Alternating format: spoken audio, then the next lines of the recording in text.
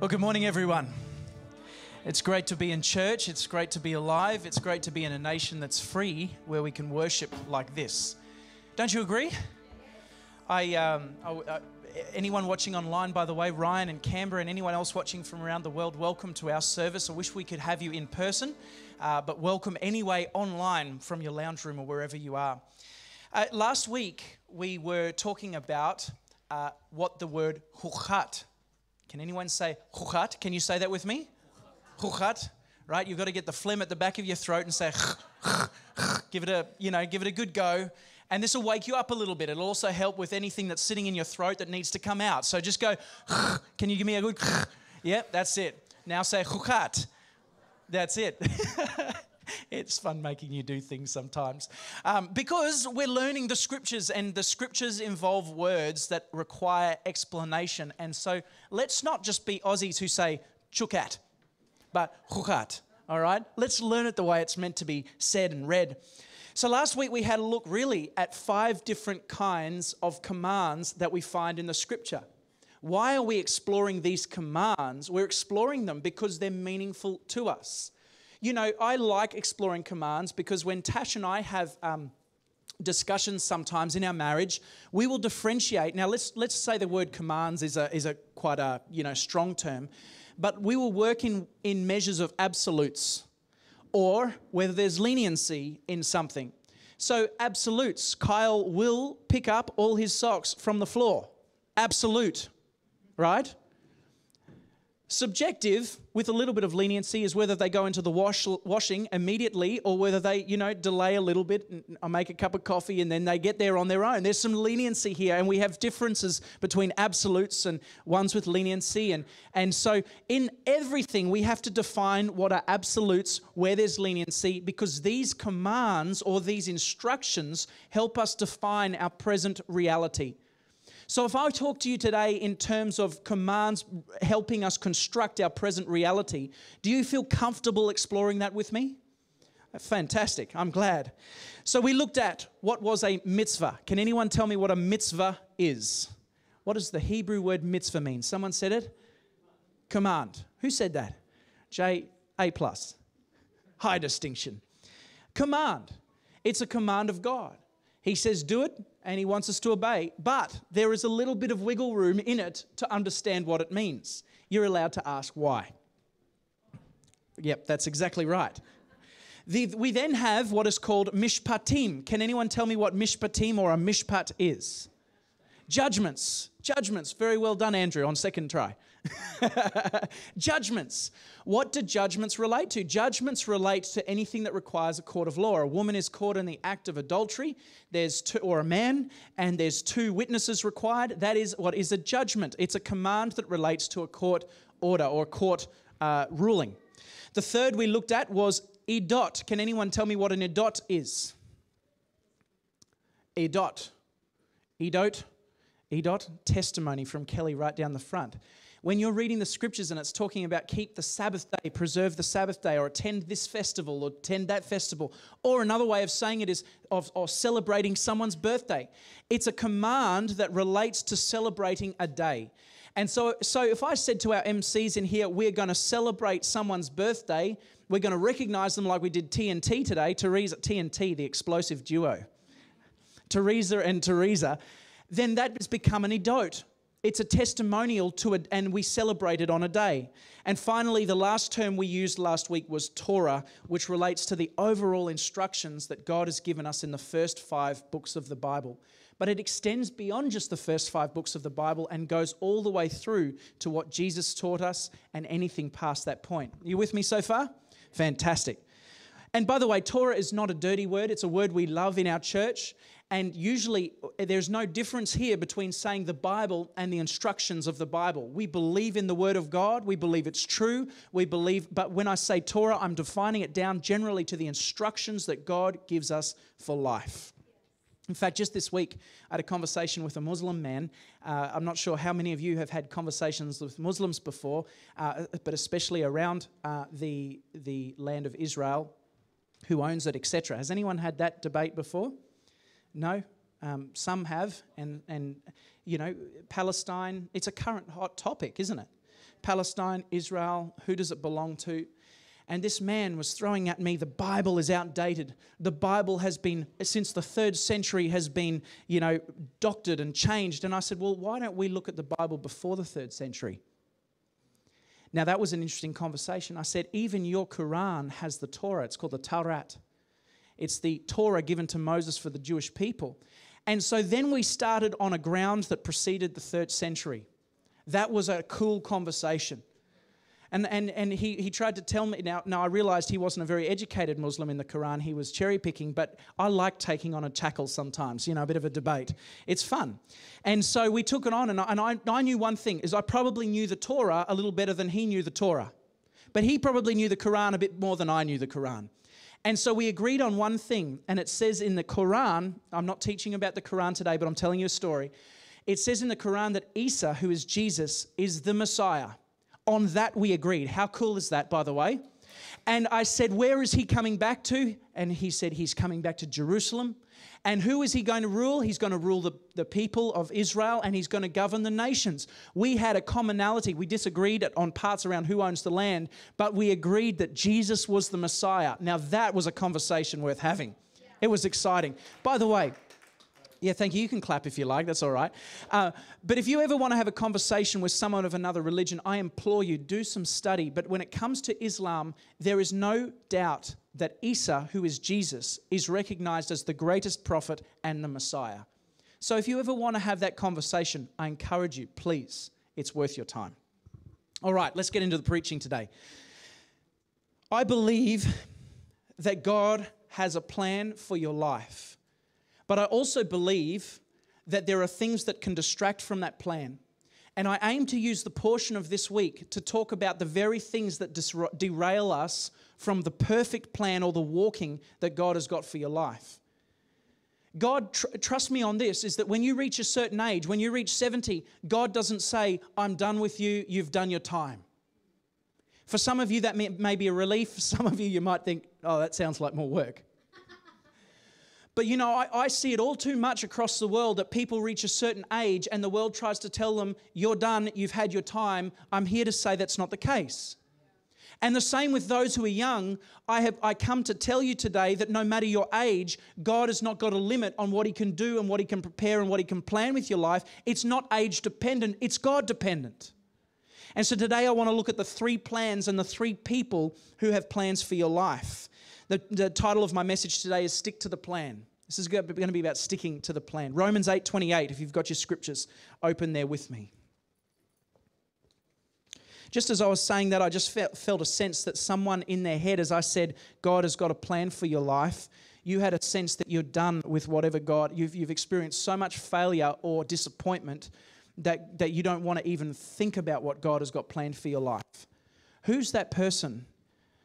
You've faced so much disappointment this morning. God just spoke it so clearly to my mind that you don't even want to consider how God might want to work in your life because you're just disappointed all the time. Who is that person? Can I pray for you, Cynthia? Would that be all right? Come to the front. Maybe I can get Andrew just to stand. This is what the Lord, I sense, say, and it's the scripture that says, hope deferred makes the heart sick. Chris? Hope deferred makes the heart sick. Hope deferred makes the heart sick. You have what is called, clinically according to the Bible, a sick heart. But the Lord says that he is your hope and he is your exceedingly abundant joy. This is the word I'm sensing the Lord say this morning for you both. And so I'm going to pray. Would you please pray with me, church? As we pray, wouldn't we just love to see the joy of the Lord in both of their lives? Wouldn't we love to see hope fulfilled in both of their lives today? Father, in the name of Jesus, I thank you for Cynthia and Chris. By your Holy Spirit right now, I break whatever has tried to be on their lives that has caused a lack of hope. And in its place, Holy Spirit, I speak hope in Jesus' name. Father, today I thank you that their hearts are receptive to receive this word and that it might be like good soil that starts to take root. And Father, out of this we see joy, we see happiness, and we see fulfillment in Jesus' mighty name. Enemy, I tell you that your words are just lies and they have no more power. Where there's been sickness and disappointment, there is healing in Jesus' name. Father, thank you for the wonderful work you're going to do on both of these lives, for Cynthia and for Chris, in Jesus' mighty name. We all said? Amen. Amen. Set your sights, Chris and Cynthia, on the Lord. Set it on him. Today I pray that there's hope in this message. All right, let's go Romans 8:28. Romans 8:28. And we know that for those who love the Lord God, all things work together for good, for those who are called according to his purpose. So that tells me that God has a plan, not just for your life, not just for 5 years, but for today. It means that the moment you came to church, your day didn't end at the end of church. It means it was just the beginning. That an integral part of every day involves the current moment, but also the future moments for the day. Because all things are going to work together for the good. Around about this time, I preached about a rabbi who got the nickname This Too. Remember what we said? This too is for the glory of God. I want you to say that with me this morning. This too is for the glory of God. You get kicked in the morning by your spouse. This too is for the glory of God. Your kids drop something on your foot. This too is for the glory of God. Maybe your kids are running really slow in the morning. This too is for the glory of God. Hallelujah. Someone can say that. Maybe you're at the shops, or maybe someone cuts in and blocks you off as you're trying to get a park at church or something like that. This too is for the glory of God. We need to change our language. I was talking with my dear friend Deborah this week about the power of our words, and this Saturday night we're going to be talking about the power of the tongue. Well, I won't be. You ladies will be. But it's amazing the strength and power and conviction and change that can come to your life through the power of your word. And so when something happens, do you say, oh, shucks, this is just terrible, my life is now in the pits? Or do you say, this too is for the glory of God? I tell you what, you know, because you look at I can see right now the people around the room that are smiling. You're all saying, this too is for the glory of God. This too is for the glory of God. So Romans 8:28 reveals that there's a plan and that we can walk according to his purpose, and we need to discover how God identifies and keeps this purpose or this plan alive in our lives. I want you to write down, if you've got a pen or a phone, I want you to write down 5 things that I'm about to say. They're important. God has a plan for your life, but what is the plan? How do you attain it? Number 1, you have to have a desire for God to lead your life. 1, a desire for God to lead your life. Psalms 57:2 says, I cry out to God the Most High, to God who fulfills his purpose for me. Meaning that as you desire God, he fulfills that purpose in you. You need to desire it. Otherwise, you will be like a person who has developed bad habits, and a lack of desire for God is a bad habit. It might not look like much now, but in 30 years' time, you'll have walked in a life void of the Lord. Can I tell you that 30 years ago, people used to have Saturdays and Sundays off from work. No one worked. Why? Because they honored the Sabbath. No matter which way they argued about it, whether it's Saturday or Sunday, they actually honored God's word. And slowly, people started taking their present needs over the word of God. Well, if I just worked an hour on Saturday or Sunday, if I just started doing a couple of hours. I remember when I was growing up, my dad said to me, you will not work on Saturday. It's a day that is considered holy. Well, I didn't know what that meant, and I tried to work anyway. But how can I be blessed if I'm actively going against the word of the Lord? Families today who have started to just move into an online environment from COVID, who have kept that, are missing out on fellowship. Small things become big things over time. So when we lack desire to do something, when we give edgeway to something, it becomes a bad habit over time. We must cry out to God who fulfills his purpose for us. Number 2, we must have a love for God, and in our love for God, there must be obedience. Write this down as point number 2. John 14:15, Jesus says, if you love me, you will keep my commandments. We say that again, keep what? My commandments. Meaning that love of Jesus equates not just to our love-feely connection with him, but it also relates to obedience to him. And so when he says, I want you to do this, I want you to be my disciple, I want you to follow me, I want you to put down the cares of the world, we say those words, but do we really love him with a lack of obedience? I don't believe so. We need to develop an obedience to the Lord. 3, the ability to achieve the call for our life. Ability to achieve. Philippians 2:13 says, for it is God who works in you both to do will and to do for his good pleasure. Meaning that God equips us to do this work. I'm running through these, but I'm going to come back to them. And fourth, how does he complete it? Well, unto completion, Philippians 1:6, being confident of this very thing, that he who has begun a good work in you will complete it until the day of Jesus Christ. What happens at the day of Jesus Christ, Jesus the Messiah? Can anyone tell me? When Jesus returns on the clouds of heaven with the hosts of heaven, who gets a new body? We do. Leon does. And Leon will stand there with his six-pack, and he'll stand there with all of his hair down his back. Leon the lion. And all of us will look dashing as we're in our 30-year-old bodies. Mine's a 30-year-old body. It's got a few attachments to it. It's add-ons that I need to add off, subtract off. But we'll be in our 30-year-old bodies. We'll be sharp and trim and trained, and we'll be looking great. But it's not just looking great. We will become complete. Our heart says by Jeremiah 31 and Ezekiel 36 that it will have the commands of the Lord written on it. You will maybe put your mind towards sin, but your heart will not let you sin because the law is now written on your heart.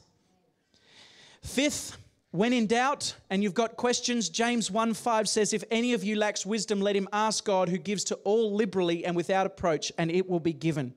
So here, folks, in those 5 things, you've got God's plan for your life. Would anyone like me to say those 5 again? Fantastic. Get your pens and fingers ready. You must have a desire for God to lead your life, number 1. 2, you must love God and be obedient to him. 3, he has the ability to achieve the plan. 4, he will achieve it unto completion. 5, when in doubt, he has the answers to the questions. All right. Now let's look at player number 2. Ever watched a football match that went horribly wrong? Let me put this another way. Did you watch the last State of Origin? Went right? No, it went wrong. I'm preaching. Dean, come on. There's a number of factors why it went wrong, but sometimes one of the main reasons you see a plan go wrong is when too many chiefs and not enough. I don't know if it's appropriate to say anymore, but anyway, let's say that. Cancel, Kyal. Too many people wanting to be leader, not enough people wanting to submit and yield. And in this scenario, the 3 players, there's only one person really who should lead, and that is God. So the second person, the second player to enter the scene in the plan for our lives is a person called us or you. And 1 Corinthians 3:18 says, let no one deceive himself. If anyone among you thinks that he is wise in this age, let him become a fool so that he may become wise. So what is the encouragement from Paul in 1 Corinthians? Basically, don't get too ahead of yourself, son or daughter. Start to just put God ahead of you and trust his wisdom for your life. Anytime we take over any of the roles that I've mentioned above, we start to take back control. And I don't know if you've ever been in a car where you've been driving and someone's leaned over to take the wheel. Has that happened to anybody before? Chris, it's happened to you? Vanessa? Not surprised? No, I'm just joking, Vanessa. I'm just joking. It was Andrew, was it? But if you've been in a car where someone's leaned over to take the wheel, it feels a tad inappropriate, doesn't it? Yeah. Right? Leon, can you imagine, if you took over the steering wheel while Beth was driving? Boy, oh boy. Boy, oh boy. Pastor Jim, what would happen if you leaned over and took the wheel from Kaz? It would be a disaster, yes. There would be wrath outplayed everywhere. I know if I tried to take the wheel from Tash, I'd probably, smack sideways and all of this kind of stuff. But this is and you can sense that it's inappropriate to take the wheel, right? It's inappropriate to take the wheel from Jesus as we've put him in charge of our life.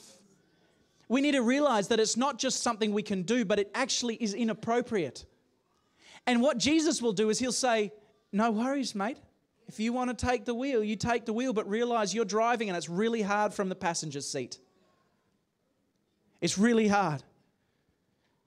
And so this is the way we treat Jesus sometimes. Now I'm going to go through these 5 things again that happens when we lead our own lives. Number 1, we often desire the leading for our own lives instead of giving it to Jesus. 2, we become obedient to our own ways because we know better. Has anyone thought and looked at Scripture and thought, sometimes I think I just know better than what the command's saying? I know better. I don't have to observe that. I know better. Come Saturday or Sunday, I'll just work anyway. Has anyone ever done that before? Liars. Liars. Another way is that people say that commands are outdated, they don't exist. And now forgive me, I didn't mean to call you liars. I was just speaking the truth. No. But the truth of the matter is all of us have transgressed at some point the commands of God because we know better, apparently. That's one of the ways to take back the wheel. The third way is we look to our own wisdom and our own methods. That's us taking back the wheel. The fourth is we become never satisfied and we're always failing and eventually failing again. When we take back the wheel of our own lives, instead of looking to God for His ability to complete something in us, when we take the wheel, all we experience is failure. Have you tried things, living your life in your own strength, and only experienced failure before? Disappointment and failure. That is the common road of a life without Jesus. Let no one tell. Why do famous people who have lots of money still end up committing suicide? Because even though they have everything, they've got failure and disappointment and a hole in their heart that is designed for the Spirit of God to dwell. And so anything attempted in our own flesh will fail. And the fifth is that we've got no one to answer the questions, no higher authority. So when we try and take the wheel, instead of allowing the wisdom of God to be in our life, by Him taking the wheel, we then make rulings like certain singers have, pop singers, anybody who's been in influence has made a statement about the Scripture, but totally bungled it up because they think their way is higher than God's way. I listen to people who would call themselves Christians saying that things like homosexuality are okay in Christians. Well, friends, there's a lot more that's not okay than just homosexuality. You know, adultery is not okay. Sexual immorality is not okay. Pornography is not okay. It's not just homosexuality. And yet we have Christian leaders standing up and saying, yes, that is okay. Can you see the problem? What's happened? Take the wheel. Taken the wheel. So let's go to the Torah. Let's go to Numbers 22 verses 1 to 6 and have a little look at this. Because God has a plan for your life, but it's outplayed through the life of the Israelites. Before I go there, the third player of this game of your life is Satan. Throughout the New Testament, Satan is referred to as the tempter. He's referred to as the ruler of demons. He's referred to as the god of this age, the evil one, and a roaring lion. What's Satan's strategy for your life? Is to get you to live your plan. He doesn't need to necessarily make a big plan. He just wants you to stop following God's plan for your life. Who today wants to get back on the track of God's plan for your life? All of us. All of us want to be on that plan, so let's navigate the things that take us off it. Numbers 22, 1 to 6. Numbers 22, 1 to 6. The Lord's just speaking to me right now about a person who has got a pain in the back of their knee, and it feels, the sense I get is that it's like a cramp. Who is that person this morning? It's like a cramp in the back of your leg. I think it's your right foot. Who is that person? It's like a cramp, like a tightness in the back of behind your knee, up through your hamstring. Who is that person this morning? I just sense God wants to heal your body. Who's that person?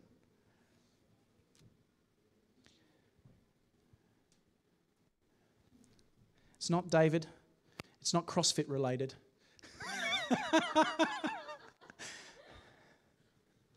Who's got that pain? I just sense that God wants to touch it. Who's got the pain behind it?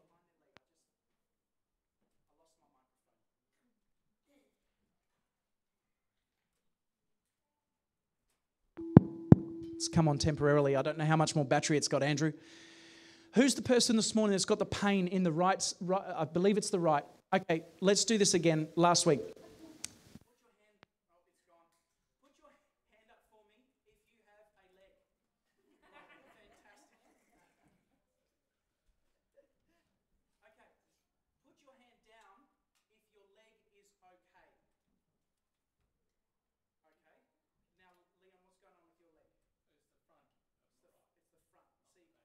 all right, Leon.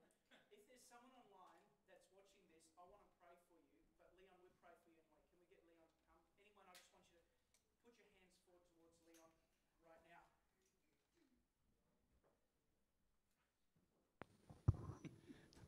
Apparently my orientation is a little off. Left foot, right foot, front, back. I've got to get this right. Father, we just thank you. This one? Yeah. Father, I thank you right now by your Holy Spirit that you heal this leg. Your word tells us that by your stripes we're made well. Pain in this leg, you are to go in Jesus' mighty name. Father, I thank you that anything that is connected in here that is not right, you be made right in the name of Jesus. Thank you, Holy Spirit. Healing in Jesus' name. Thank you, Lord. Thank you, Lord. We pray completeness on that. Amen. Thank you, Leon. All right, so Numbers 22, 1-6. Just to give you a little bit of a background on what we're going to explore here today is we're looking at God's plan for your life. God has a plan for the people of Israel, and we're exploring as they're coming into the land of Israel what's about to happen. In terms of a plan for their life, his plan is that they would go and inhabit the land of Israel, but they face some opposition. Let's read together in 22 verses 1. Then the people of Israel set out and camped in the plains of Moab beyond the Jordan at Jericho. And Balach, the son of Zippor, saw all that Israel had done to the Amorites. And Moab was in great dread of the people because there were many. Moab had overcome the fear of the people, and Moab said to the elders of Midian, "This horde will now come lick up all that is around us as the ox licks up the grass of the field." So Balak, the son of Zippor, who was the king of Moab at the time, sent messengers to Balaam, the son of Beor at Pethor, which is near the river in the land of the people of Ammon. He said, "Behold, a people has come out of Egypt. They cover the face of the earth, and they're dwelling opposite me. Come now and curse these people, for since they are too mighty for me, perhaps I shall be able to defeat them and drive them from the land, for I know that him who you bless is blessed, and him who you curse is cursed." So let's break this down a little bit. We have King Balak of the Moabites. Does anybody know who the Moabites are? Moabites are the descendants of Lot. Lot was the nephew of Abraham. And so these people were given an instruction, or the people of Israel were given an instruction by God not to touch the Moabites. Why? Because God had promised the land of Ar to Lot. He'd given it to him as a possession. And so the people of God were nearly there in the land of Israel, but to get there, they had to cross through some neighboring countries. They had just come to Sihon and Og. Last year I preached on this. These were two incredible military armies. Og was a giant. There were stories written about this guy that you could write like probably R-rated movies about. The rabbis would write about the fierceness of Og and the things that he did, and it wasn't good. And so the people of Israel came with incredible fear as they approached Sihon and Og, but they came with the word of God saying, "You will take the land." And so they defeated Sihon and Og, but the Moabites, who they had been instructed not to touch, became afraid. Because if Sihon had been destroyed, if Og had been destroyed, then surely Moab was next. So what does King Balak do? He says, well, we're not going to defeat them on sheer numbers. Military numbers aren't going to work. These people are blessed by God. And this is how the world looks at you. They look at you when you're following the ways of God and they say, we're not going to beat them just in sheer numbers. We have to try something else. We have to curse them. And so Balak employs the help of a prophet named Balaam.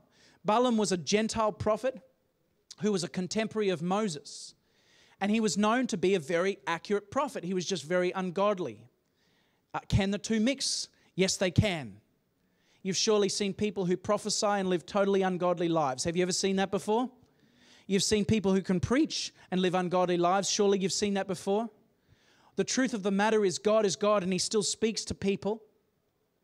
And people can present incredible authority, but not always in the Spirit of God. And so Balaam comes at response to Balak, and he hired him so that he could get the occult and supernatural assistance to assure his way out of being destroyed by the Israelite people. He hired Balaam to curse the people of God to prevent the plan. And so when you've got the plan of God on your life and you're walking in that plan, let me tell you, the first way that the enemy is going to use something to try and distract you is through the occult or something supernatural. He's going to try and bring something into your house. He's going to bring something to distract you from following the words of God. That's what he will do. He will introduce you to a friend. The friend will be into something that is not right. It could be a movie. It could be, I'll tell you more about that in a moment.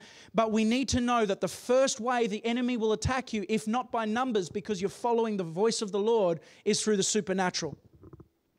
So God's plan can quickly become undermined when we take our eyes off him and on the things of the flesh. How do we remain focused on God? Stay in the Word. I'm glad you asked, and thank you, Helen, for answering. Let's look at what happens to Balaam as he starts to come with a curse for the people of God. Numbers 22:23 says this. Numbers 22:23. God's anger was kindled as Balaam went. Balaam was the prophet. And the angel of the Lord took his stand in the way of his adversary. So an angel of the Lord has come to block Balaam from cursing the people of Israel. It's nice to know that you've got the kingdom of heaven on your side when the enemy comes. And the donkey saw the angel of the Lord standing in the road with the drawn sword in his hand, and the donkey turned aside out of the road and went into the field. And Balaam struck the donkey to turn her into the road. It's nice of you, Balaam. Thank you for striking the donkey. Verse 31, it says, Then the Lord opened the eyes of Balaam, and he saw the angel of the Lord standing in the way with his drawn sword at hand. What an incredible story this would be if you saw the angel of the Lord. And he bowed down and fell on his face, and the angel of the Lord said to him, Why have you struck your donkey these 3 times? Isn't it interesting that the first care that the angel of the Lord gave was towards the donkey? Don't hit your animals. Loose link. Behold, I have come out to oppose you because your way is perverse before me. The donkey saw me and turned aside before me 3 times. If she had not turned aside, surely now would I have not killed you and let her live? Then Balaam said to the angel of the Lord, I have sinned, for I did not know that you stood on the road against me. Now therefore, if it is evil in your sight, I will turn back. And the angel of the Lord said to Balaam, Go with the men, but speak out only the words that I tell you. And so Balaam went on to Balach. So here we have an angel of the Lord standing in the way of Balaam, who's about to prophesy curse upon curse onto the people of the Lord who have a plan that's yet to be fulfilled. And yet because Balaam's eyes were opened, the thing that was meant to destroy the people of Israel has now been turned into a tool for blessing. This is what happens when you keep your eyes fixed on God. If your eyes are fixed on God, then the instruments for destruction will actually become instruments of blessing. You need to know this. You take your eyes off God and the instruments of cursing will become still cursing. And so Balaam was offered considerable money to curse the people of God. Money was his temptation. But here's the thing. Balaam then blesses Israel 3 times and prophesies the destruction of the nations that were around 7 times in total. How amazing is that? I'm not going to go into those blessings. But what, friends, we need to do like Balaam is open our eyes to the spiritual. You and I have the ability to ask the Holy Spirit to keep us aware of His Spirit so we remain aware at all times. Sometimes the things that have led me down the wrong path have been when I haven't been aware of the Spirit of God. I'll tell you quickly about that. I once asked the Lord if He could open my eyes. I read this story about Balaam and I said, well, Lord, can you open my eyes? I want to see things too. And so one night I woke up after asking the Lord that He'd open my eyes, and I came out to my sister's bedroom in our house, and outside of my sister's bedroom at night was this black, dark figure. And I thought someone was in our house. I thought someone was right there. And so what's your first response when someone's in your house? I don't know what yours is, but mine was to punch that thing. And so I launched in, punched, and got nothing but air. And I realized that dark presence, that thing, that dark shape was still in front of my sister's door. And I realized I'm not dealing with flesh, I'm dealing with spirit. And so I said, in the name of Jesus, I command you to get out of this house. The thing left. When you ask for your eyes to be open, it isn't always the good stuff you see. The second time was I was asleep in bed and I woke up to just this bizarre feeling and sense. And I looked above me in my bed and I could see this dream catcher. Have you all seen a dream catcher, like an Indian dream catcher? And around it, spinning in above my head, this is not a physical thing, but I could see it very clearly, were these little shrunken heads and lots of teeth, like bits of teeth. You ever wanted to know where your wisdom teeth went? They ended up on my dream catcher somehow. And as I'm looking up, guess what I did? What would you do? I punched out at it. Boom. Nope. Went through midair. Nothing. In the name of Jesus, get out. I realize now, second time happening, that there's a trend. I was responding with my flesh. This was spiritual. What was the connection? I'd asked the Lord to open my eyes. Third time something happened, I felt a weight on my bed at nighttime. Notice this was happening at nighttime. And as I woke up, I realized there was someone sitting on my bed. I knew it wasn't mum or dad, and it was a figure that was dressed in white. And I looked at this person, and he looked at me and smiled, this person sitting on my bed. And I knew immediately that this was not of God. Sometimes the enemy will dress as a person of light to try and confuse you, but there was something evil about this person. Have you ever known when you get a check about someone or something that's not right? This was not a being of God. And so I said, in the name of Jesus, get out of my room. And the thing vanished. This time I'd responded correctly. Dean actually gave me a word, and I went to Mozambique after this. I've preached about that before. But Dean said, the Lord's teaching you to respond with your spirit first and not your flesh. Hallelujah. Thank you, Dean. Problem was, after I received that word, I responded with my flesh again. Darn it. The point here, friends, is that you have to ask the Lord to open your eyes, and so that you become aware of what the Spirit is doing. But as He opens your eyes, you need to be prepared for what you might see, both good, bad, ugly, and different. Because God's hope for you is that you would start to see the things of the spiritual, recognize them, and take authority over them. This is how the plan excels for your life. You know that the devil has now no power to curse you, friends. He's got no power to curse you. The only power he has is for you to curse yourself. And so to end this story, and I'm going to miss out 2/3 of my message again, but to end this story, Peter says in 1 Peter 5:8, be sober-minded, be watchful. Your adversary, the devil, prowls around like a roaring lion, seeking someone to devour. Balaam didn't defeat, and Balach didn't defeat the people of Israel through bringing the occult or the supernatural. How did he defeat them? He defeated them. What was that, Julia? He blessed them. But how were the people of Israel defeated? It's good, Helen. How were they defeated? Through sin. If you can't bring something against the people of God, if the enemy can't cause you in any way, then sin is the way that you will be snared. Satan's strategy for you to mess up your life happens in 3 ways. 1 John 2:16 says, for all that is in the world, the desires of the flesh and the desires of the eyes and pride of life is not from the Father, but of this world. How they were defeated was sexual lust. God had given the commands to the people of Israel not to marry outside of Israel, and yet they found themselves sexually involved, marrying the Moabite women and the Midianite women. If you can't beat them, join them, then beat them. That's what the enemy was doing. He invited them to dinner. See, sometimes the way of the enemy is not so overt. He invites you to dinner to entice you. And he says, come on, just have a meal with me. Come on. It's just a movie. It's got a little bit of sex in it. Come on, it's just a little bit of swearing. Come on, it's not theft. It's just downloading some songs. They probably would have been available anyway. Come on, I just want you to try this. Just try this thing. Just. Sometimes he just invites you to dinner and then traps you.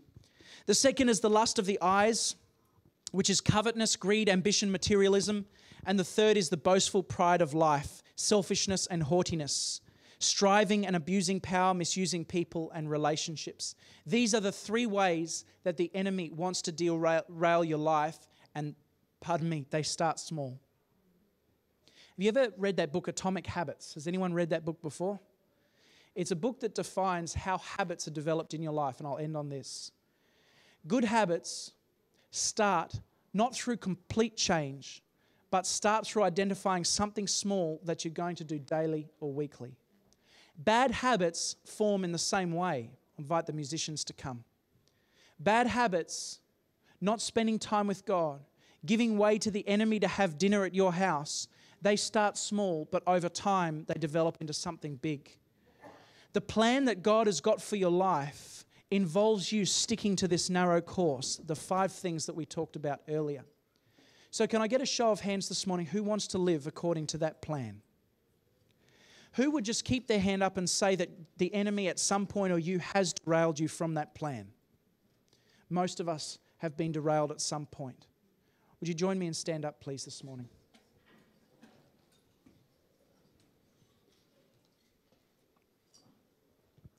Jude 1 verses 11 says this, "Woe to them, for they walked in the way of Cain and abandoned themselves for the sake of gain to Balaam's error and perished in Korah's rebellion."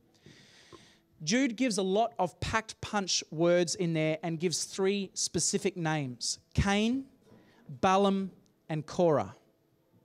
Why Cain, why Balaam, and why Korah? And why are those 3 types of people destined for hell, according to Jude? 1, Cain killed his brother, lied to God, became a fugitive, a wanderer, and he took his hand and put it on the wheel and drove it all day long. Balaam's error was he cursed those who God had called blessed. Who has God called blessed? What was that? Sorry, Jen? The Jewish people? Israel? He's called the Jewish people blessed, but who else is he called blessed? Those who are grafted in through a faith in Jesus the Messiah into our faith. So we do not curse the Christians either. And finally, Korah rebelled against the commands of God and the authority of God. 3 people. Cain transgressed the commands, Balaam cursed who God had blessed, and Korah rebelled against the authority of God. Let's not be like those 3.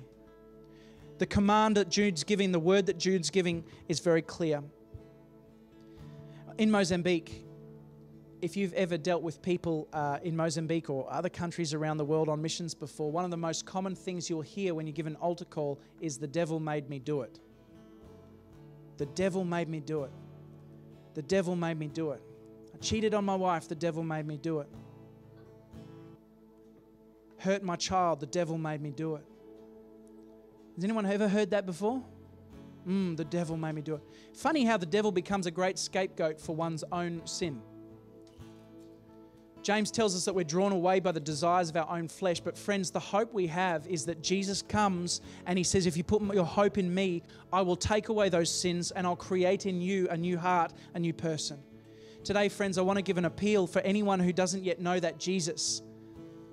Jesus says that he stands at the door to your heart and he knocks for anyone who would receive him. If the enemy wants dinner, then Jesus wants a feast. The enemy wants to entice you, but Jesus wants a feast that will go on and on and on, and he wants to stay at your house with you. And friends, the word tells us that whoever believes on the name of Jesus, whoever calls on the name of Jesus will be saved. In other words, the first step to the plan being right is calling on the name of Jesus and seeing him as the Savior, the Messiah, the one who's got the plan to prosper your life. The reason that's important is otherwise your life just leads to failure after failure, exhaustion after exhaustion. And if anyone's feeling that today, then I want to say, restore your hope in Jesus as the Messiah, because he's the one who can do it. Friends, with every head bowed and every eye closed, Jesus is the one who navigates the wheel or the steering wheel of the car to your life. If there's anyone today and you feel like you've taken a hold of that steering wheel,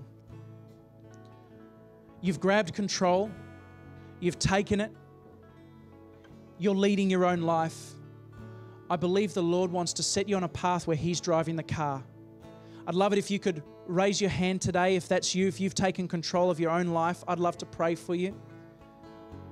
Just across the building today, if you've in any way taken control, you've experienced failure and your leading of your own life is leading you to failure after failure, raise your hand today, because I'd love to pray for you. Thank you. Is there anyone else this morning?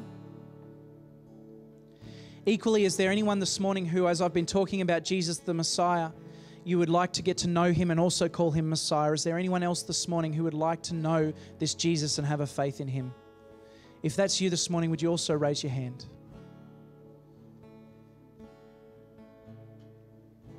Hallelujah. Hallelujah. All right, I'd love it if you'd pray with me this morning. We're going to pray a prayer of yieldedness to the Lord. Can you join with me and follow after me? This is not, the prayer itself doesn't have anything to change. It's you believing it in your heart. I know all of us have said today and we've committed to wanting to yield to the plan that Jesus has for us. So Father God, pray with me please. Father God, today I yield my life. I relinquish control over the steering wheel. And I invite you, Jesus, to take control. Develop the habits in me that ensure that you stay in control. And that my trust is completely in you. In Jesus' mighty name. And we all said, Amen. Amen. Amen.